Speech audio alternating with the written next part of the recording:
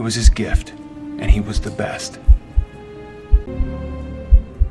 What I'm saying is, just assume that this guy can hear and see everything that you're doing. He's a born tactician. Every move that he makes, it means something. That's a pawn being moved off the board. If I were you, I'd be looking for the next piece.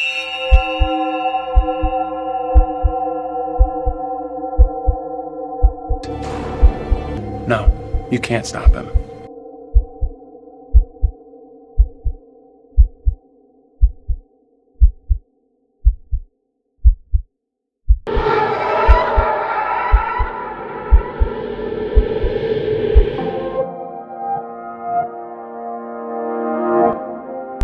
What's up, everybody, and welcome to another episode of Supreme Decisions. And this episode today is brought to you by Bernard. Good looking out. And also, for those of you who have not taken advantage of the Cash App and using my link, here is proof that actually when you use my link, we both get paid once you use it. I was asked a dumbass question, and I did a live one yesterday, but also in today episode is being videoed on the Note 10. So the common question is, how is Shearer v. Cullen, I guess, plausible when you're talking about a crime? And my response was the actual setup of standing. There must be an injured party or an injury fairly traceable to the person that is accused, that is shown by the accuser for someone to have standing. And when you look at Flast v. Cohen, 392 U.S. 83, 1968, the fundamental aspect of standing is that it focuses on the party seeking to get his complaint before a federal court and not on the issues he wishes to have adjudication. Because the fundamental aspect of standing is one that has something that can be addressed. And this is why even in Elk Grove Unified School District versus Newark, that's a 2004 case. This is why I always talk about you can only bring up your standing. You can only allege your injuries, your complaint. You can't fight for someone else. Because the aspect of standing is someone standing on their own. Because just like a child, as a child grows, we want the child to be able to move on their own. This is one of those aspects. This is the exact thing that we're preaching and teaching. And as we have explained, that the prudential standing encompass the general prohibition on a litigant raising another person's legal rights. Because when you assert your own legal rights and interests, and it cannot rest on the claim of relief on the legal rights or interests of third parties.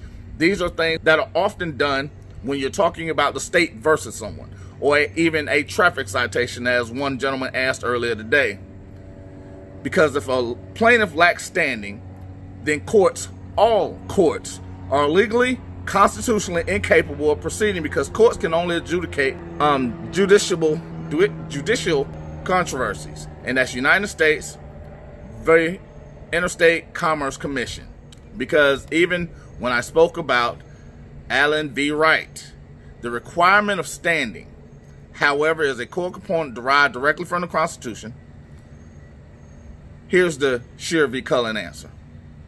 A plaintiff must, because you remember there are a few words that go along with the biggest words in law, if, and must was one of those 6 words that were added additionally by other people that actually view this.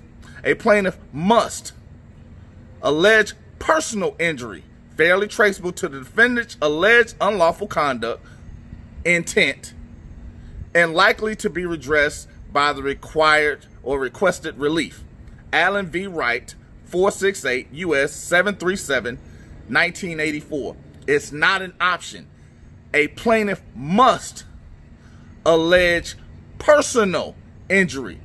Why? Because there must be an injured party for someone to have standing. For there to be a crime, there not only must be an injured party, but it must be done with intent. Because even state statutes use the word intent, because that is the only way a crime is committed. There must be an injured party, which is the corpus delicti, stupid motherfuckers. The mens rea, which would mean the guilty mind. The actus rea would mean the intent. The actus, the guilty act. So these are the things that I actually try to reinforce whenever I'm trying to give you something. Because you're unable to find it, or because you're unable to learn the way I'm giving it to you, that's on you. That's why you have the option of watching these videos over and over and over and finding the shit that I'm talking about and studying it and understanding the application. Because am I going over case after case after case, going through each case and explaining the case? No, because I don't give a fuck. What I'm talking about is the actual application and how you use them to win. And I got a couple more. The duty of the court, as of every judicial tribunal, is limited to determining rights of persons or of property, which is actually controverted. Tyler v. Judges of the Court of Registration. That is a super old case. We don't use that. But I'm using that today simply because damage to person, damage to property, a personal injury. There must be an injured party in order for there to be a crime. Petitioners lacking standing to sue when not directly injured by the defendant. Petitioners lack the standing to sue when not directly injured by the defendant, which will mean they don't have something that can be alleged of personal injury, which must happen, which is why you can't have a third party contractor, which is why you can't fight for someone else, because you have to have that injury. Not you having it, it's only you that can fight for it. That's why I tell you, when you ask for my help, I can't fight for you, I can fight with you.